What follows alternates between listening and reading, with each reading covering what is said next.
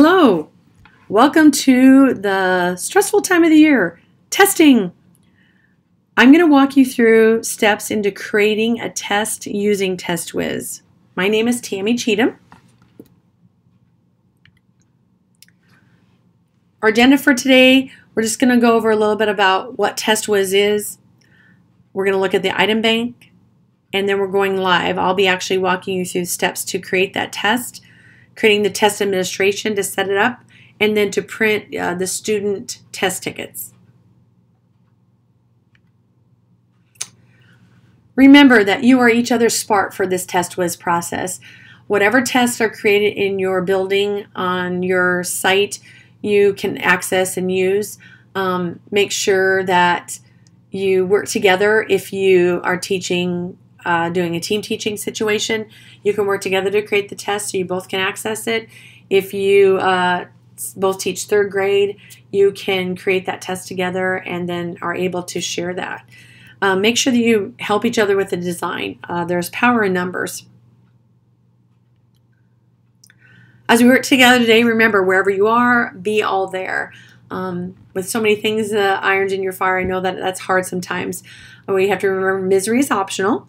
You can shut this webinar off at any time and then come back to it. You need to make sure that you reflect on your classroom and the needs of your classroom. If you don't need much support, move at your own pace. Go on through, walk it through. But if you do need help, I am more than happy to help you. After you've went through this webinar, if you still need somebody there, I will surely come out. I can work one-on-one with teacher. I can work with small groups. I can work for a short amount of time, a longer amount of time during a teacher's prep time. I'm sure able to help and do whatever works for you in your school. By the end of the webinar, you'll be able to describe what TestWiz is, log on to the TestWiz site, create that assessment, set up your test administration, and then create those test tickets for students. What is TestWiz? TestWiz is designed to be a formative assessment. It can be used as a post-test after you've done a unit to see what your students remember from the information. It can be used as a pre-test measure. That way you can see where your students are, what you need to hit a little bit harder. And it can also be used just as a practice test for NSCAS. So lots of different reasons and the whys to use TestWiz. A couple things that are new in TestWiz. Students can type directly into the TestWiz now with open response questions, or the writing prompt, or those text entry items. There's also rubrics that have been added for the ELA. So if a student types in there, and then you can pull up the rubric and then give that kid a score, and then you can enter that manually into their test reporting. And then once a student has submitted a test, you can view the results immediately.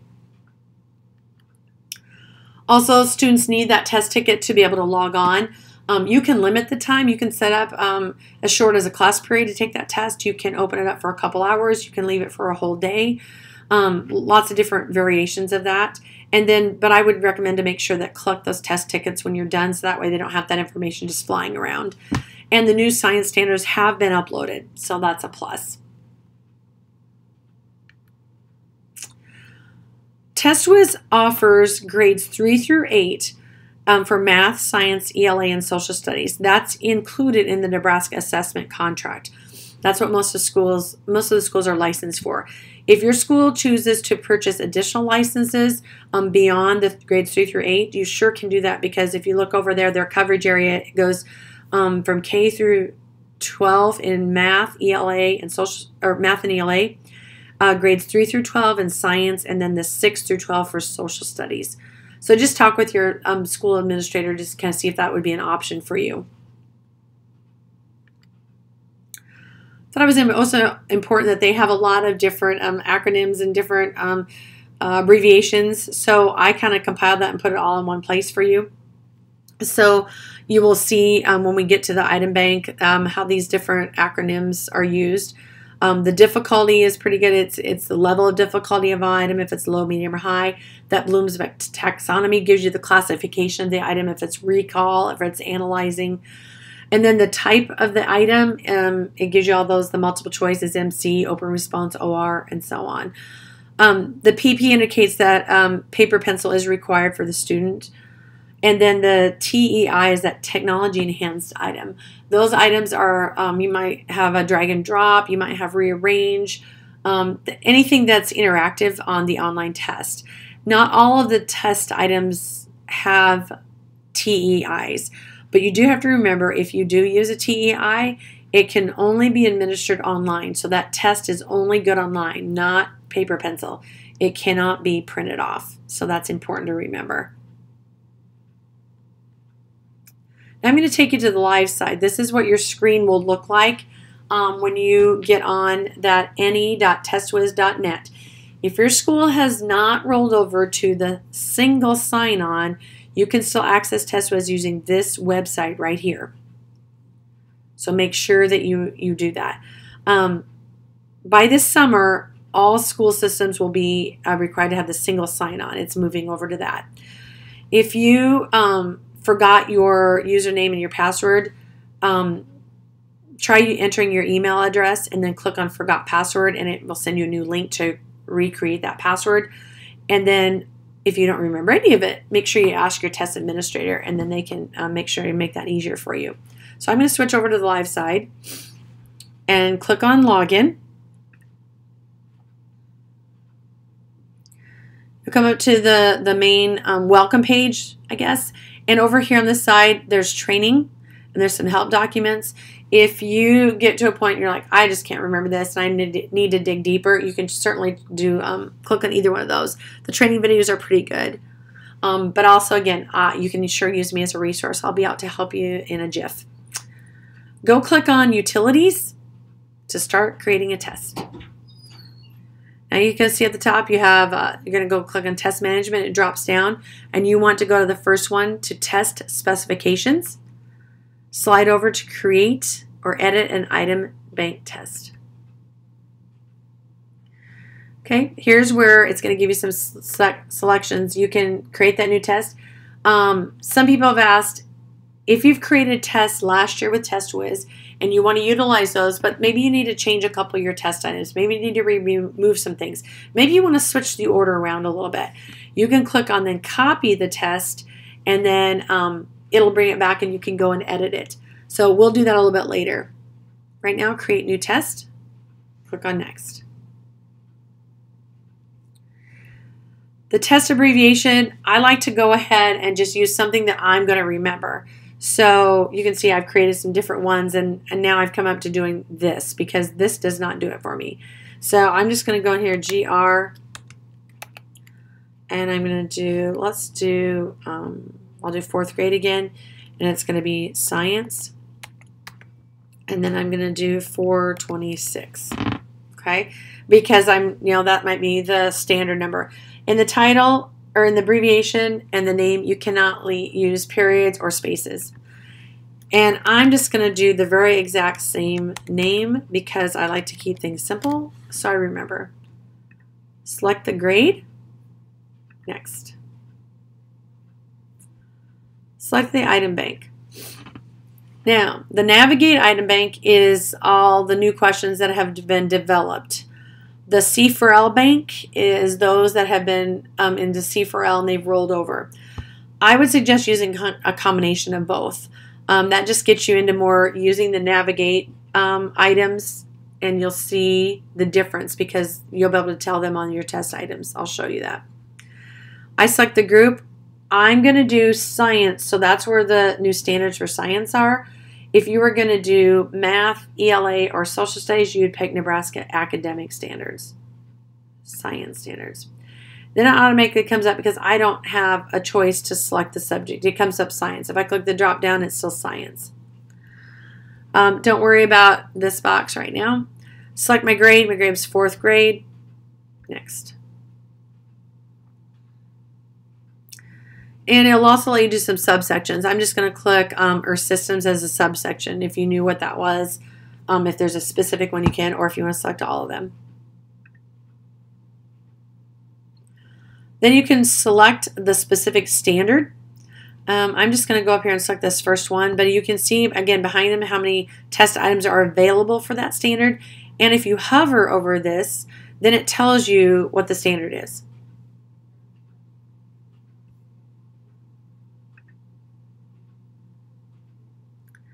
Okay, so now when I click that, it shows me all the different test items that are available for what I have selected. You can see it has 43, so I could keep on going across the bottom to see all these. Now, unfortunately, the new TestWiz did not keep how C4L had a keyword search. This does not have that, but I put in a help ticket to TestWiz to see if we could get that back, because I know that's been a lot of comments from teachers that they would really love to have the keywords so they don't have to look through all these. Because if I wanted to see this exact test item, I'd have to click on it. It brings it up. I read it. I get to go see down here. This is what I was talking about. If it says navigate in this item bank, it's from the new test questions. Then over here, it tells the level of difficulty, the Bloom's level, the depth of knowledge, and then it tells you points. Now, then I have to close out of this, and I have to go to the next one. See if that's right. So, I would suggest, if you're new to TestWiz, if you haven't been doing this a lot, I would just click on Quick Test Builder. And then you can select how many test questions there are. I'm going to select 17. Open response, I'd like to have 2 open responses. For this, there are no technology enhanced items available, so I don't have to worry about that. Shows me now from what I've selected here, I have 6 test questions that will be high, 5 low, and 6 medium. So I can build my test, and I can switch it if I want to. I can make more. I can switch it around. Build my test. Now it shows me the items that have been selected. If you wanted to go down here and select a few more to add to this, you can. It already shows you in the box what ones that are checked. They are the ones that have been selected by the Quick Test Builder. So I can go now and add more. Then I click Next. And it shows me a preview of what the test will look like. Again, students will not see this part. And it tells you the correct answer, tells you just lots of information about each test question. Okay, if you had made a copy of your test, let's say you just want to go and make a copy because you want to do it for your second section of Science 4. And then you can move these questions up and down. That way it puts them in a different order if you're worried about, kids cheating. So you could do that. Okay, we're going to select Next. Okay. Now I can look here again, and this is what the student view will be. You can look down there again, see that. And then if you want to, you can print a sample booklet. It'll ask you which format style. I just selected PDF. And if you want the teacher version, you can select teacher version or student version. And then you can do 1 column or 2 columns, and you can create the booklet. And that way, if you wanted a paper copy of it as you're walking around giving the test, you sure could. Or if your kids were going to take a paper pencil test. Okay, then I select Next.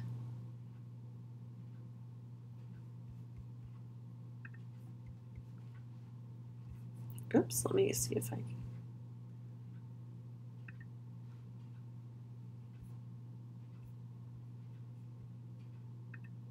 I don't know why I got out of that. Okay. Go up here. Now, this is where I'm at. Sorry about that. Okay, now it comes up to publish the test. Okay, you have to publish a test in order to create test tickets. Okay, it just has to happen. Now, you can leave a test and come back because you want to do something later, but if you are ready to publish this test because you want your test tickets, so you have to click on Publish. And that comes up here, and we're going to go down here to Test Administration. Okay, because you want to now go ahead and publish the test. Or excuse me, it was already published. So over here it said test is ready for use. Now you're going to go create this so that way you can set up the time. Oh, it keeps doing this.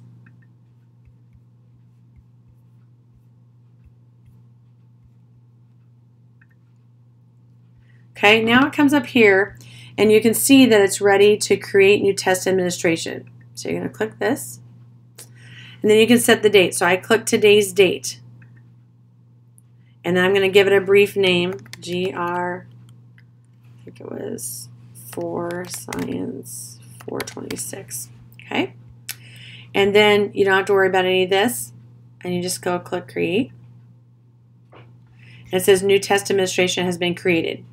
So now you can go ahead and return to the test administration. And now I'll bring up this, and this is important because you have to put your online testing setup. This is where it's going to allow you to fine-tune those dates. So I want to leave this only open for a week. So I have to go back. I'll go from the 23rd to the 30th of January.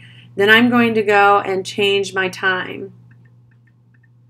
I'm going to put it's 11 a.m. to 11:50, and I can go 11:50, and it says a.m. Now remember, these times are shown for Eastern time, so make sure you make that adjustment. Okay? I don't want to edit ticket instructions, so I want to click Save. And now I can return to Test Management. And now I'm ready to print the online tickets. So I'm going to click on Print Online Tickets. And now I'm going to go up and I got to select it. Here's my test, that GR4 Science 426. I just want to pick the grade. It's for 4th grade. I'm going to put my name. I don't have to worry about test purpose. Now, I have to select the teacher and make sure that you're in the right year because yours will come up. There's different teachers that have been rostered. So I'm going to make sure that I'm doing science for 18-19. And now I'll come up and say your school and then the teacher. And I have to select a teacher here. Again, this is not me. I'm in another school. And then you'll want to go to multiple student page because that brings all the test tickets up on multiple pages, but you can cut those apart and give those to each student.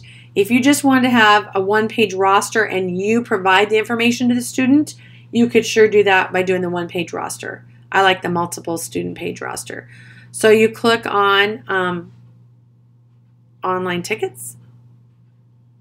And you'll see over here, it comes up in another little pop-up window. You can see that it's waiting. Okay? When it is ready, you'll click on ready and then you click ready and it brings up your tickets and then you can print them off right there. I made another window because I wanted to white out students' names. So this is what it looks like when the tickets come up. They'll have their first name here, their last name here, and then the code. When you give this to students, make sure they go on this site and then they put in this code. And that's their ticket in to take the test.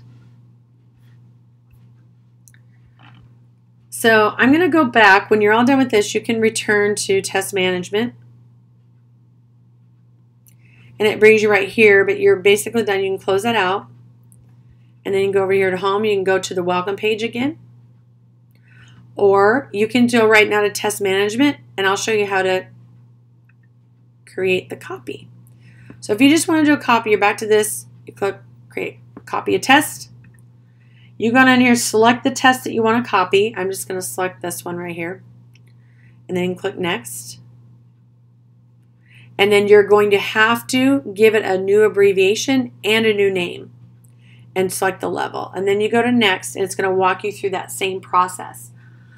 But if you don't create a new name, it's going to come up an error that says you have to give this a new name. And then you copy it and then walk through the same steps. So that brings me to the end of the presentation. Please reach out to me by phone or email, whatever is easier for you. I'm always glad to help you. I can come out there when it works for you and do a little more teaching if that's what you need. Thank you.